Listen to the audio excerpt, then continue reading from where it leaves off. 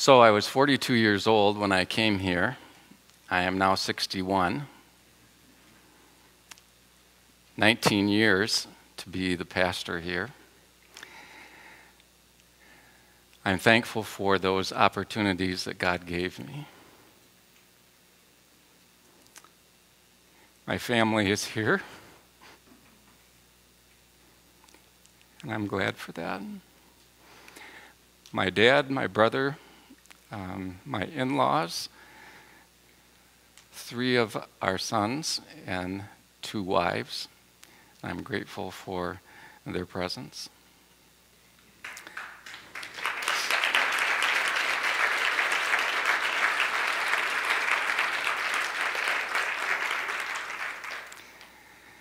They encourage me and love me. We need our families. So today, I've done a short series of sermons on in saying goodbye and in looking at some of the darkness that you can feel or think of as change takes place and not really knowing what the future has. But also, by faith, reaching into the future, knowing that God has a future for us. And what a wonderful future it is. And last Sunday, we looked at the seasons of life, how both as individuals and as a church, we grow and change. And we start out as a child, a baby, and work through those childhood years and teen years into adulthood and our working life and retirement and then death. And how each of those are designed by God and He blesses them. And churches have the same kinds of seasons of life. And we need to recognize and embrace those and accept what God does and how He directs. And so today, as I think about in saying goodbye to you, there's unfinished business. And that's what I want to look at today. Looking at Deuteronomy chapter 34 from the life of Moses. In essence, there's 12 verses there, and I'm not going to read all of them, but I want to focus on verses 4 and 5 of Deuteronomy 34. And the Lord said to him, Moses, "This is the land I promised on oath to Abraham, Isaac, and Jacob. I have let you see it with your eyes, but you will not cross over into it." And Moses, the servant of the Lord, died there in Moab, as the Lord had said. Let's pray.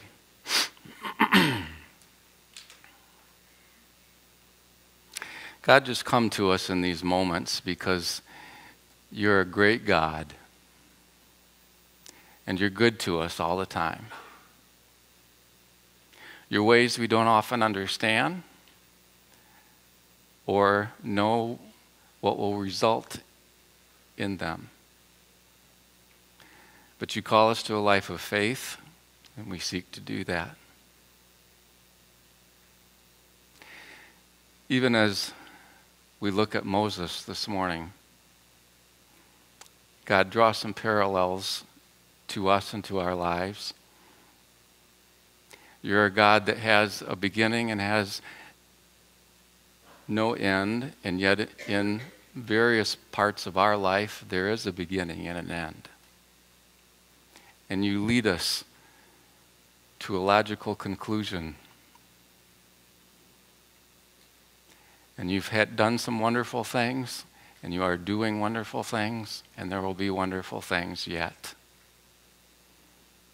Thank you for all of that, and for what you have taught us over the years. And so we just receive from you in these ways and just ask even this morning that you would allow us to see you in important and different ways for Jesus' sake. Amen.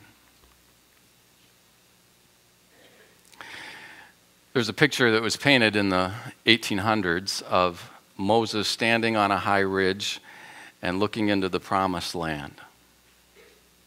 He's standing there alone by himself. And when you see the picture, you're very much aware that we, as viewers, are standing in the promised land. We're already there. And we're looking back and seeing him. And they're back remembering, standing in that presence, what it was like before, what is it like now.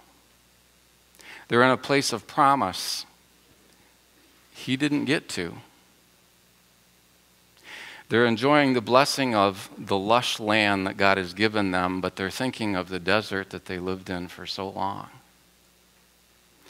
They're thinking about the rich foods that they're eating, that the land produces in this new place, and thinking about the leeks and onions that they had day after day in Egypt.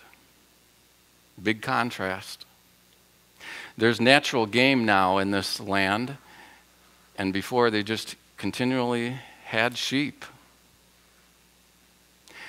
And instead of the crowded conditions of Egypt and tight quarters in a urban kind of setting for that day, there's land everywhere you can see. Green land. Wonderful land where you can spread out. And today on a hill overlooking that ancient city of Jericho, you can see eastward into the plains of Moab, and somewhere in there is the burial of Moses, and nobody knows where. And somewhere out there is his grave. He led the Israelites for 40 years of his 120 years, trying to unite a nation of 400 men, or 4 million men, plus all their wives and children. And he saw where he was trying to take them, but never reaching the goal. How frustrating would that be to him? And like us, Moses has to learn to deal with unfinished business. My mother would sometimes say to my dad, when there is an event to go to in the evening, "We can't go just yet. I'm going to finish up the dishes. It'll just take a few minutes," because she never wanted to come home to a dirty kitchen. Just a few minutes, but it was unfinished business if you didn't take care of it. Or you're getting on a plane for your vacation or your business trip, and you sit there and you think, "Oh, I forgot," whatever it was. Unfinished business. Or you're working out in the yard and you realize you have a meeting to go to and you kind of lost track of time, and you just got to throw down the rake and go. There's unfinished business. Today I leave Heart of the Lakes and there's some unfinished business. We'll talk about some of that a little bit later. But I want to make some parallels. There was reasons for Moses why he was stopped before reaching the goal of the promised land, and they're not big reasons, and yet we want to look at them just for a few moments. We're going to mention them here, that one of them is age. He was 120 years old, as it says in Deuteronomy 31. Then Moses went out and spoke these words to all of Israel: "I am now 120 years old, and I am no longer able to lead you. The Lord has said to me, 'You shall not cross the Jordan.'" So the Lord told him the time was done. The second reason Moses was stopped was out of disobedience. Striking the rock to get water when God said, "I want you to speak to the rock." It seems pretty insignificant to us. But he says, "On that day, the Lord told Moses, 'This is because you broke faith with me in the presence of the Israelites at the waters of Meribah in the desert of Zin, and because you did not uphold my holiness among them,'" the Israelites. The way things were done, when God is specific and gives direction, need to be done his way. And when we don't do things his way, there are some consequences and some results that we don't always like. That's the second reason. The third reason is there was sin in the people that he led. These 4 million men and women and children, they'd wrestled with the idea of worshiping idols. The Israelites wanted to be like everyone else around them. How much like that are we? Our culture talks, and we want to go with the culture. We want to do what they do. Either way, the fact remains that the main goal of Moses, that he had spent a third of his life trying to do, was denied him. And he died there with unfinished business. Things happen in life that cause us to think about the unfinished business of life. When people die in our family or friends, we think about some unfinished business. In our own church in the last year and a half, we think of Larry Praisner and Nancy Bowers and Sandy Cowan and Barb and Charlie Burkholder, who have gone on. And I've thought at different times what unfinished business they had, because many of them, it was just a surprise. Some people have a little bit of time because of disease or whatever to think about what unfinished business they have. We realize how quickly things change, and life is fragile. And am I doing the things I need to do? We think about it through national events like 9/11 that most of us live through, that just shock us and pull us back for a moment. We think of the Sandy Hill School shootings. We think of the mass killings in the theater in Colorado. We think of the Japan's tsunami several years ago, of the recent rain and mudslide in Southern California, and even this weekend of Hurricane Patricia. And just think about how quickly things happen all over the world, and it changes life, and there's unfinished business, and it's done. It's just done. Events like these and Moses' experience on Mount Nebo remind us of one of these characteristics of human existence.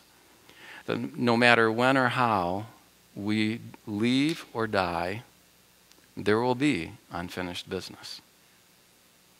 Not right or wrong, not good or bad. It's just a fact of life. And so some of the business that's left unfinished will be important business, and some of it's pretty unimportant business. I want to take just a few examples from history just for us to think about again. If you think of music and Mozart or John Lennon, Mozart died at 35. John Lennon, I think it was 40. There have been numerous musicians died at very young ages for whatever reasons, but you always wonder what more music could have been produced had they lived longer. Abraham Lincoln died less than a week after the Civil War ended. And it was a huge, enormous effect on the country as far as Reconstruction. It slowed things down. And the integration of black people into culture, it just put the brakes on. It was unfinished business. Martin Luther King awakened a conscience within us as a nation, and his principles of nonviolence toned down both extremes, calling for this or for that. And when he died at 39 years of age, assassinated, a lot of his influence was lost. And the pain that America was already feeling, we were kind of wondering what's going to happen with this violence thing now. The voice was quieted. And of course, there's Jesus Christ crucified at 33 years of age. How many more sermons could he have preached? How many more people could he have healed? We have numerous accounts in the Bible, but there are more sick people. There are more people needing him. How many broken lives could he still put back together had he lived longer? How many more lessons could he have taught or subjects could he have covered? But in all of those situations, God determined at some point, it's enough. So how do we react to unfinished business? As human beings, I want us to look at that just briefly. Human reaction to this unfinished business. We don't like loose ends. We're taught very early in life to complete the things you start. Only take as much food as you're going to eat. We're not throwing it out. Don't start music lessons if you're going to quit in a few weeks. Don't try out for a team unless you plan to go through the whole season. Don't start college unless you plan to graduate. Don't get married if it's not for a lifetime.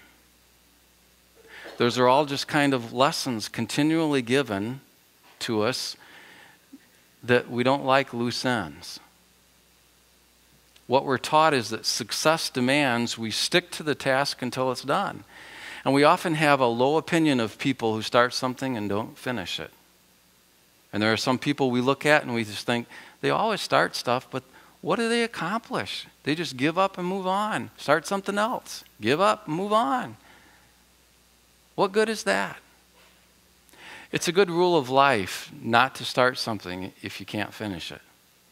But there's also another side of the coin, that none of us accomplish everything we want to accomplish. No matter how long we work or how hard we work or how committed we are to finishing something. I'm leaving some unfinished business. I would have liked to establish a small group ministry that was long-lasting. We have lots of Bible studies that kind of come and go, but something that lasts and connects us with each other on an ongoing basis. Could I preach more sermons? Sure. Can I cover more subjects? Can I visit more people in the hospital? Are there individuals yet to be saved? Certainly. But at some point, God says, I'm winding down your time. And it will come to conclusion. And that's by design. So I believe that part of coming to the end of, or coming to the terms of life, learning to come to terms with some of these loose ends is what we need to do. And if we're trying to live successfully, there will never be a time when we've reached all of our goals and we can just say, look at that, wow, aren't I good? As soon as we achieve one thing, we start thinking about something else that needs doing, that we would like to do. And as long as we live, there's going to be places you want to visit or return to, or new books you want to read, or another subject you want to investigate because you've heard about and it's kind of piqued your curiosity and you want to go there a little bit more and find out more. Or there's always another dessert to consume.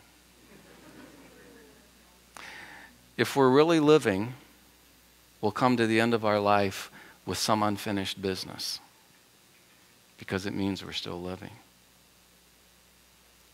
So I want to finish with some observations about this unfinished business. The first is that we can and we need to reduce some of that unfinished business. And of course, there will always be these loose ends that we could never totally tie up, but however careful we might be, and even work at it, some of them, there are some things we really need to pay attention to. We will never take care of everything, but there is stuff that goes on, and we never know when we're going to die. And shouldn't there be some times when we think, okay, with that unknown, I suppose I really need to address some things with some people. Some things we don't have to worry about because they kind of take care of themselves. It just kind of happens through life and we think, oh, good, I don't have to deal with that. That's done and over with. It just kind of took care of itself. But I'm thinking about things like relationships.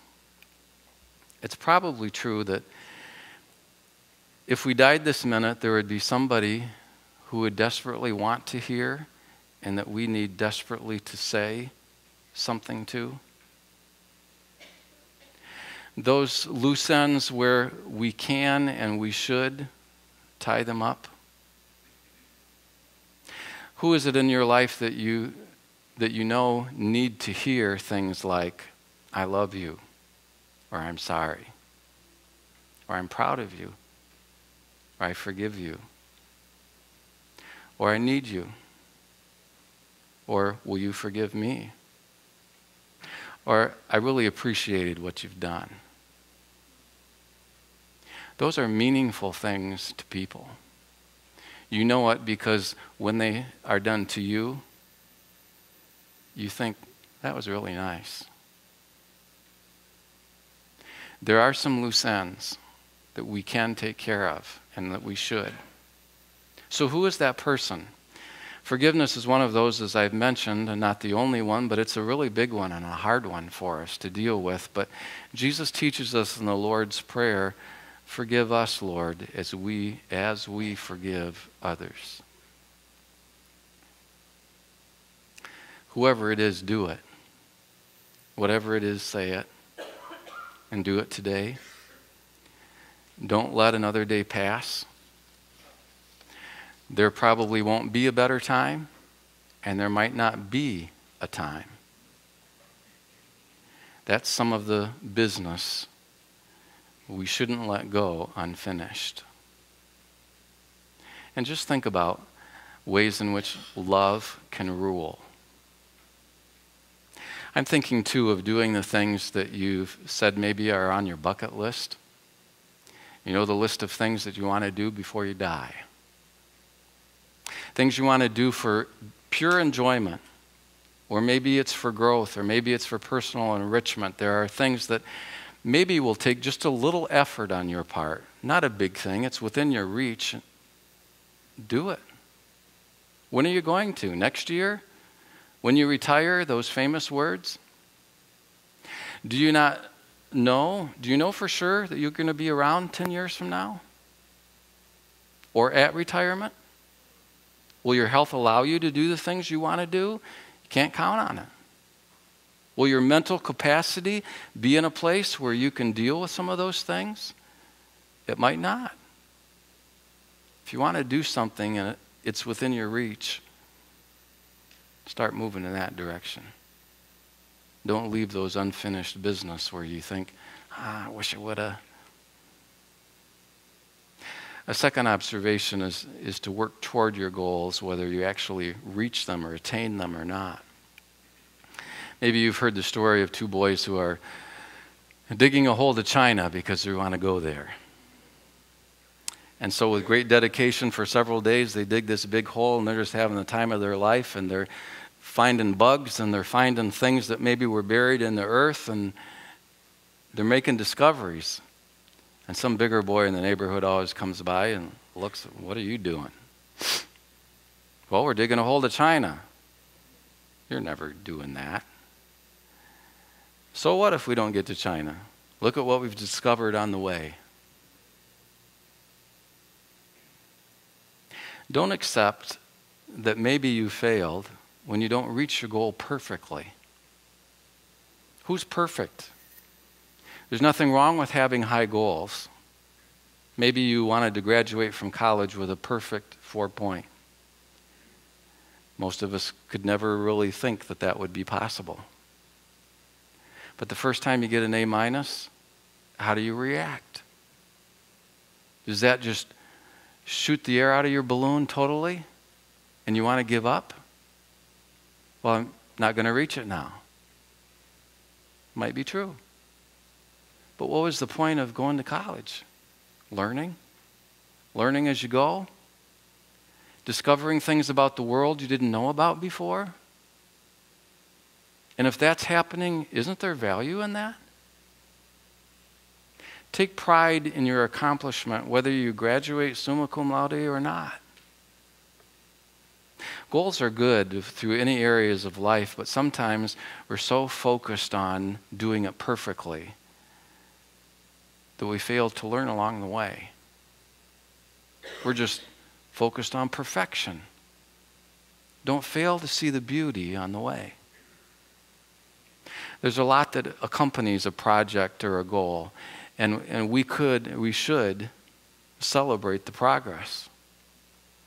Sometimes we need to stop a moment and look back and think, look at where I've come.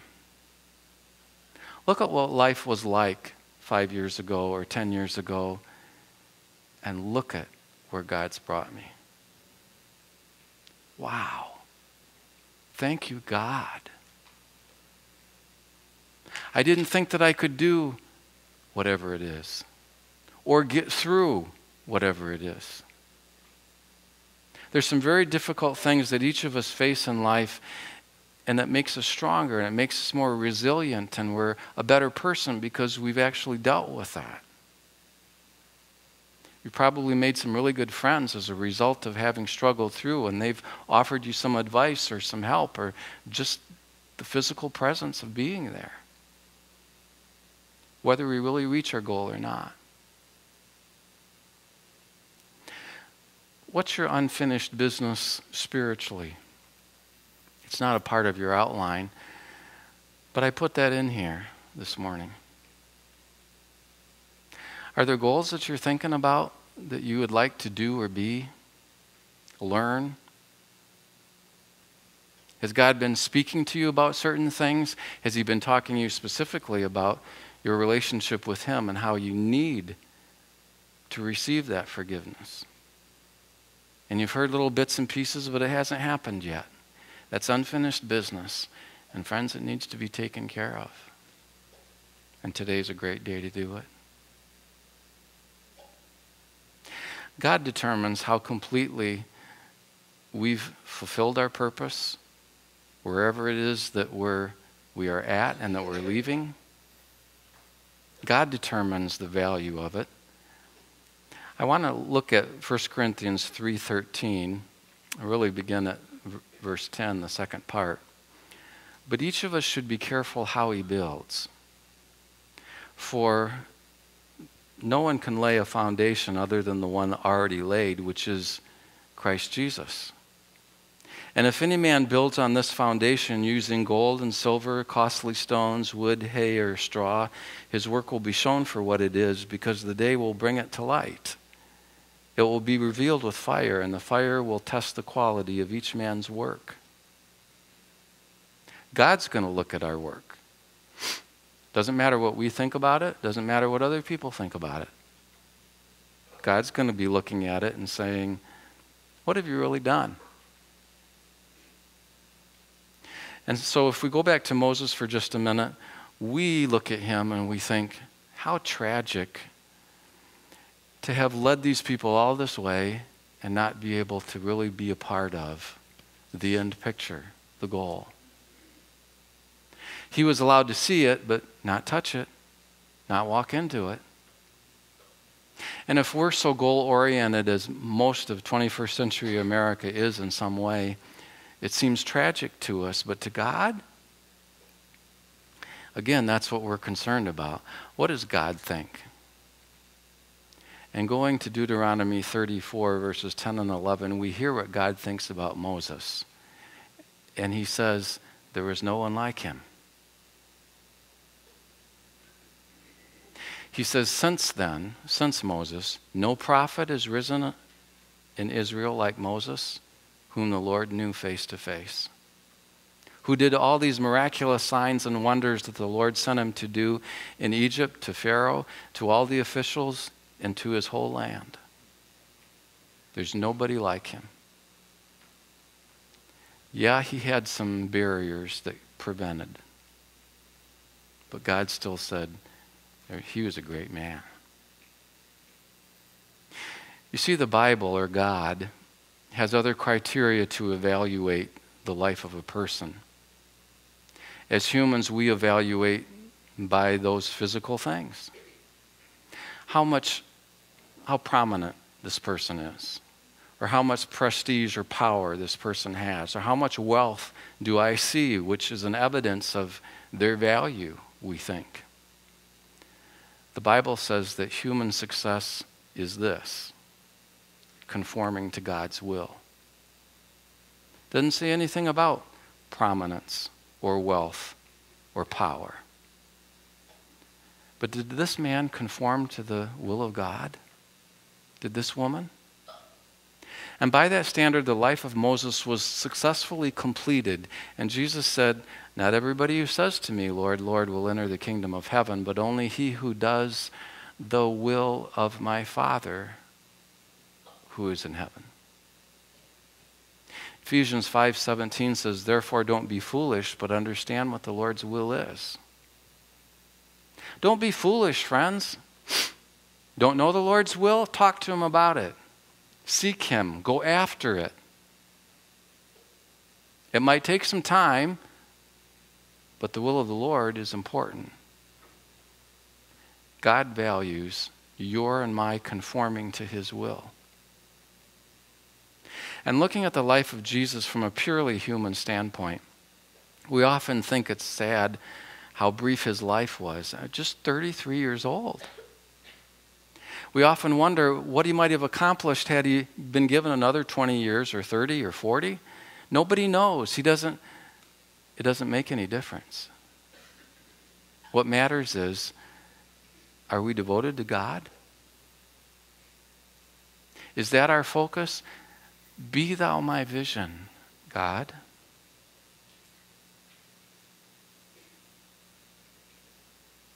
Jesus spent his entire life in obedience to the Father's will, and Jesus says in John 9, as long as it's day, we must do the work of him who sent me. As long as there's possibility, as long as the sunlight is shining, as long as I have strength and energy, as long as God gives me breath, we need to be doing the will of God. Colossians 3:23, whatever you do, work at it with all your heart as working for the Lord, not for men. Whatever goals you have, whatever you want to attain in life,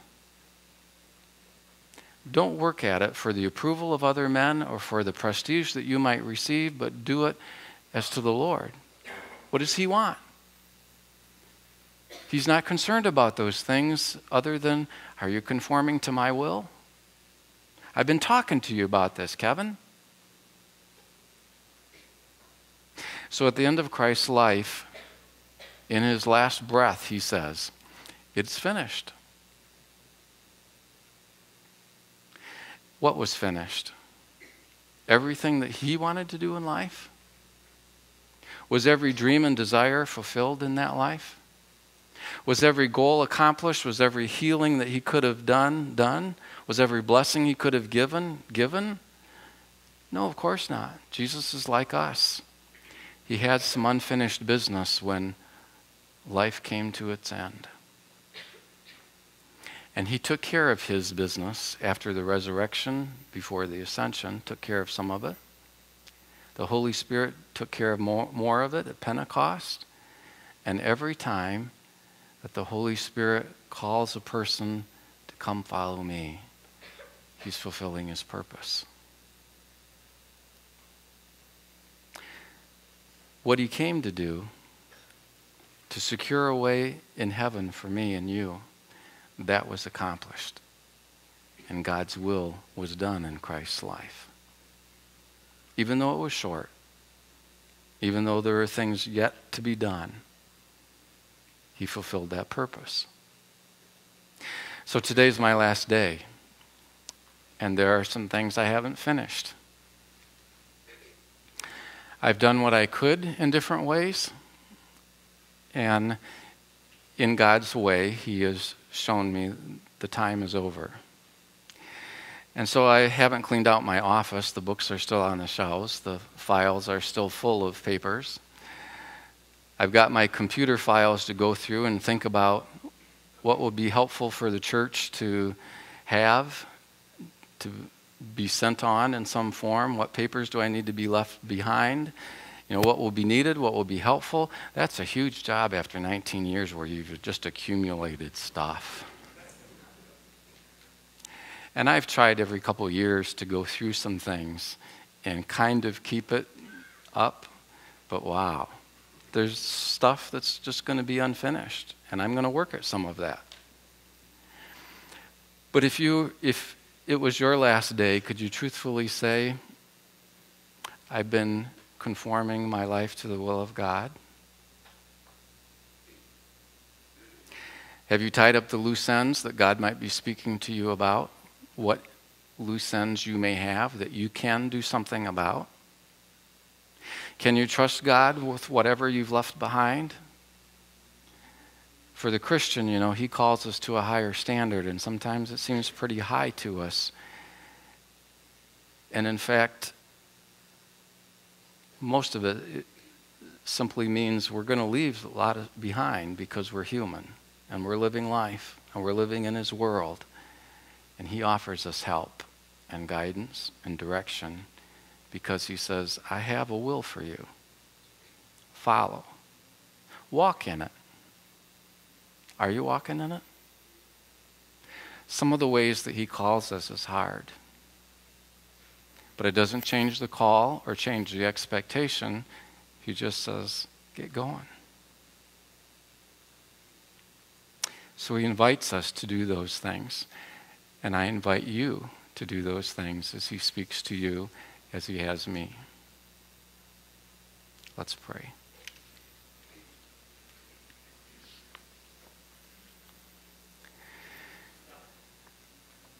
Just now, as I often do, I just want to give you time to think about these thoughts before we rush on to other things. So if you just bow your heads and think this morning about some business that God has addressed even as you've been here this morning. And what do you need to do about it? Talk to him now.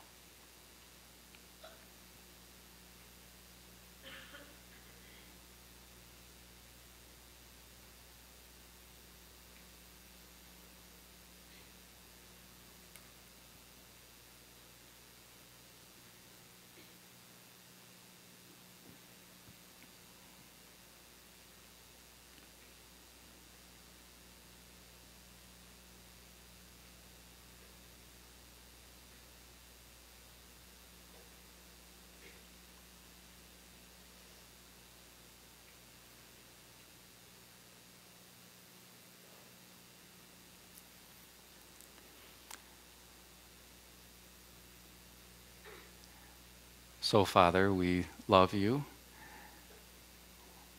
We ask for your power to help us do what we need to do as your Spirit speaks to us in these ways. For Jesus' sake, amen.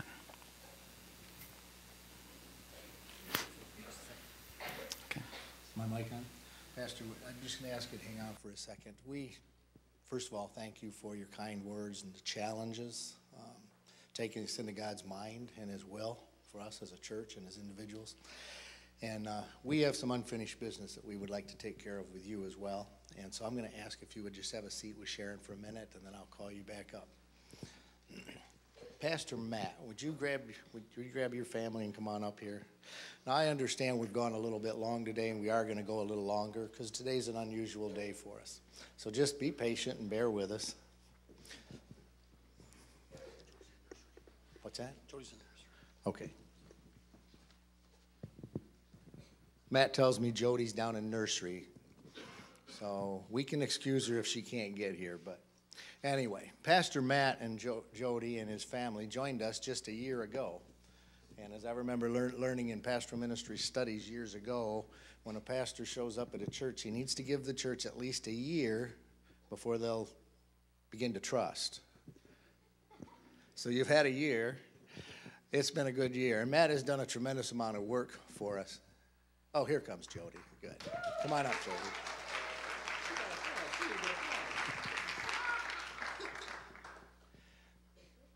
The kids are jealous that you didn't clap for them when they came up. Come on and join us, Jody. Good. Pastor Matt has kicked off this 252 program this year, and it is starting to really take off. And we kind of did a beginning in the spring, sort of a slow working into it, and then have officially said this fall, let's get this ramped up and going. Wasn't that fun this morning with the kids? So anyway, Matt, we thank you for that. This is Pastor Appreciation Month, which we do every year, and if you didn't realize this was going to be the last Sunday of the month and you haven't prepared a gift for them, you can still do that. Just drop it by the office or give it to one of the ushers or whatever, for either of our pastors. But we do appreciate you guys, Matt, especially all the work that you've done lately. And the Awana program seems like it's just starting to click and kick, and you've got some, yeah, I know, you're working with some good helpers. And anyway, Sharon's in nursery and taking over for Jody. Okay. So in years past, we've asked you to give gift cards because the pastors really enjoy those. This year, because of some information, we decided we were just going to do cash gifts. And so we have a cash gift from you, from your congregation. We would like you to bless your family with somehow. Can you do that? Would you express your appreciation and love for our family?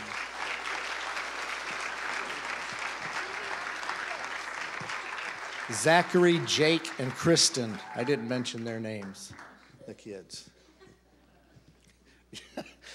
Pastor Kevin, could you and Sharon come back up, please?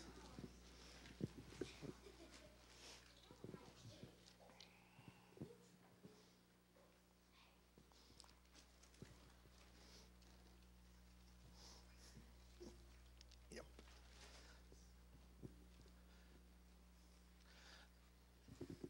Pastor appreciation. It's kind of hard to do this time. But we do appreciate you, and your congregation has a gift for you for the same thing. This past year, since last one, you've continued to bless us, minister to us, and represent our Lord in a way that makes us proud as a church and in this community. So I got to figure out what I did with the card. So in here is a card, and likewise, cash gift for you to enjoy, and we thank you so much, my love, and our love. Thank you.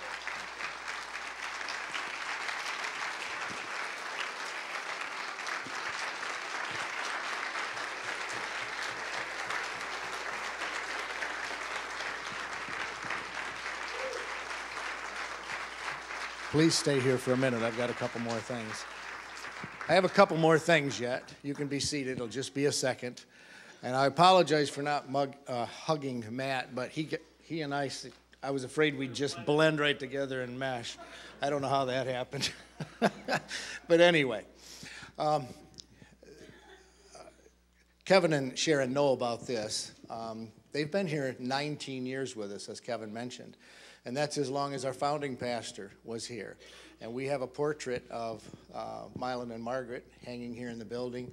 We decided that we would like to have that to hang alongside. That's your legacy that you've left here with us to remember these 19 years of your service. So I would like to present this in honor of Pastor Kevin and Sharon.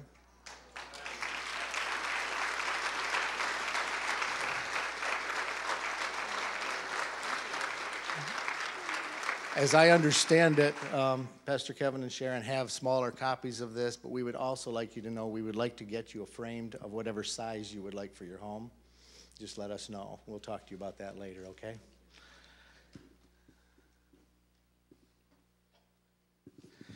And also, this from your church. And we kind of went around and asked your family and your kids and tried to get an idea of something we could do to bless you, especially as in your departure.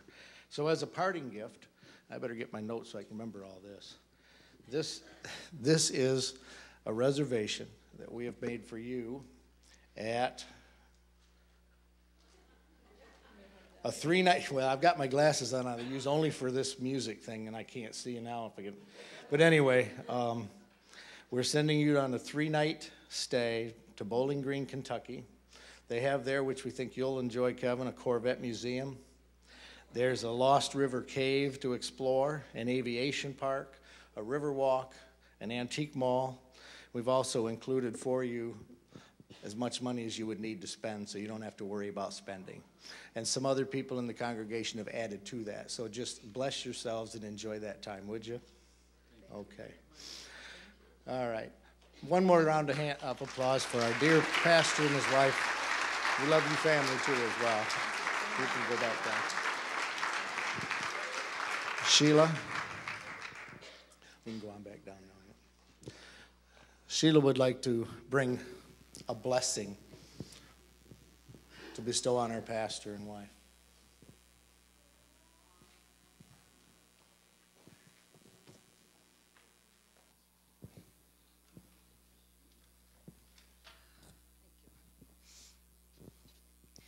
The song was a surprise, and the Lord reminded me of it. I sang it for Pastor Appreciation, probably in about 2009, and it's called The Blessing. and he wanted me to share it, and I found out about it yesterday.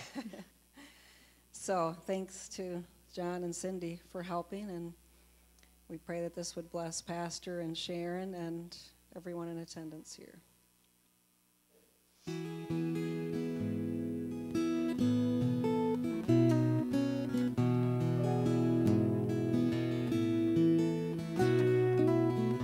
The Lord bless you, keep you in his care. The Lord bless you, make his face shine on you, be gracious to you, and may his mercy follow you and give you peace. Receive his peace. He is the only God, our Savior, who showers us with favor. We know all his promises are true. He is the awesome King of ages, who's worthy of our praises, stretching out his hand to cover you and me with blessing. Oh, yeah. The Lord bless you with hope to face a day. The Lord bless you no matter what comes your way. May he remind you today that you are marvelously made to live in peace, live in his peace. He is the only God, our Savior, who showers us with favor. We know all his promises are true. He is the awesome King of ages, who's worthy of our praises, stretching out his hand to cover you and me with blessing.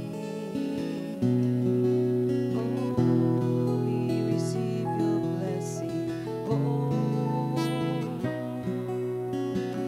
to live in perfect peace, to dwell with you forevermore, forever and ever. He's the only God, our Savior, who showers us with favor. We know all his promises are true. He is the awesome King of ages, who's worthy of our praises, stretching out his hand to cover you and me. He is the only God, our Savior, who showers us with favor. We know all his promises are true. He is the awesome King of ages, who's worthy of our praises, stretching out his hand to cover you and me with blessing. Oh, we receive your blessing, Lord, to live in perfect peace, to dwell with you forevermore,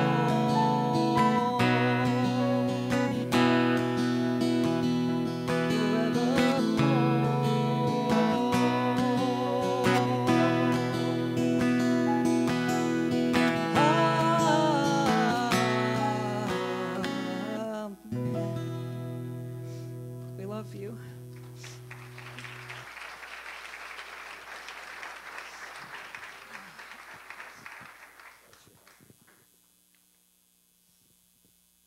Yes, we do love you, Pastor Kevin and family.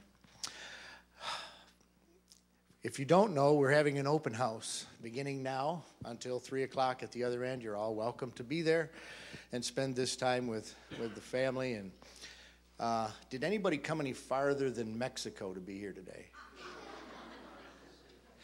Noe, I noticed, is here, and that's great. So, yeah, we're glad to have you. Just a little bit of instruction before I close in prayer, and that is that there will be an open mic down at the other end, so you'll have a chance to share as much as you want of your stories with Pastor Kevin and give him your love and so on. So please plan to do that. Stay with us. There's plenty of food. We've had it catered, and some of you have brought, I guess, desserts, and of course, that's my favorite part too, Kevin. One word of instruction. When I conclude the prayer, I would like, Kevin, if you would be prepared to usher your family out, and we'll follow you down. That way you can begin the line and be finished eating so you can begin to visit and whatnot. So would you be kind enough to stay in your seats after the word amen, just long enough to let Pastor and his family reach the rear. And then let's go down there and party, okay? All right. Let's pray. Father, it's been a blessed morning to know and to see your love again shed upon us. We do bless your name and praise you for being our God. I thank you for Pastor Kevin and his message. And I ask that you'll work with each one of us through the power of your Spirit as we take on the challenge of not leaving unfinished business that could result in someone missing your grace and your love. I ask that you'll draw us together as a body in the days ahead as we face uncertainty. Lord, I pray especially for Pastor Kevin. I thank you for the peace that he has shared that you've given him in this process. But how we'd love if you would begin to reveal your will and bless him and his family as they go from here. We thank you for the food we're about to partake of. We ask that you'll bless our conversation and time together. And all these things we pray in Jesus' name. Amen. Pastor Kevin, would you lead us out?